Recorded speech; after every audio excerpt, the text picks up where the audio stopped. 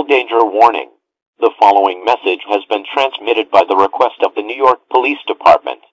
Civil authorities have issued a warning for the city of New York.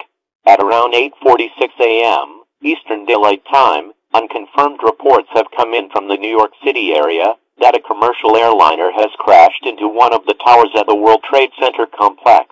The local media is trying to receive confirmation on what caused the event. It isn't known whether or not this was accidental or an act of terrorism.